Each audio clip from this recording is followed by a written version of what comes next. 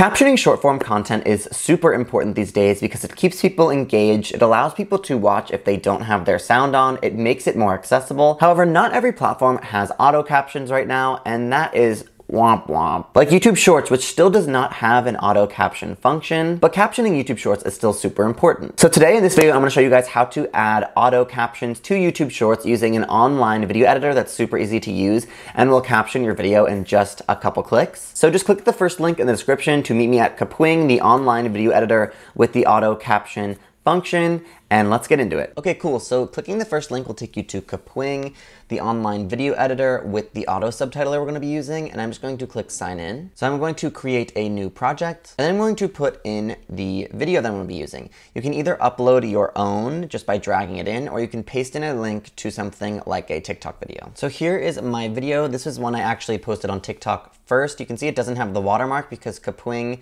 takes off the TikTok watermark if you paste in the link. And so now what I can do is I can go over to the subtitles tab on the left here and then click generate subtitles, and it will automatically generate with the exact timing of your speech. Okay, cool. So now it has generated the subtitles. And as you can see here, if I play the video, it's going to go automatically with the exact timing of my speech. You can go ahead and change the subtitles here if you would like. So I can change this to on the bottom Warlock if I wanted to make it relevant to my what my actual video is about, which is D&D spellcasting classes. Yes, I'm a big nerd. I was using a trending audio, so it does initially say page on the bottom. However, I can customize it for my own video. So I can go through and change anything just by doing that. I can also change the timing of certain subtitles by moving my seeker to part of the video. So let's say I want to make this subtitle that says next longer all the way out here. All I have to do is move my seeker there, find the subtitle under the transcript, and then move to the set to current time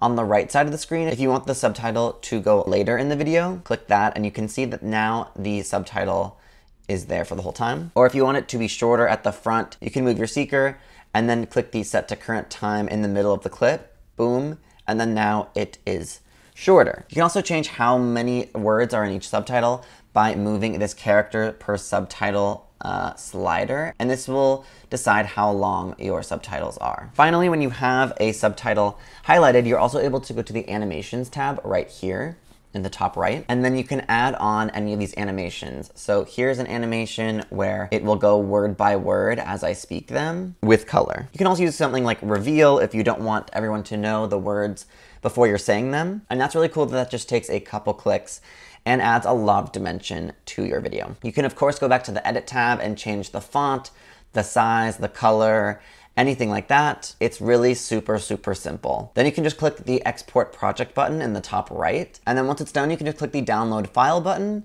and now you can upload to YouTube Shorts. I will say that I would just recommend adding over any text so that YouTube can pick up on those keywords in the title and concept of this video. But then that's about it. All right, you guys, thanks so much for watching. I hope this was helpful in giving you guys a platform to auto caption your YouTube Shorts. Make sure to subscribe to the channel to join an online community of modern creators and keep up with other tips and tricks like this one. And I'll see you guys in the next one.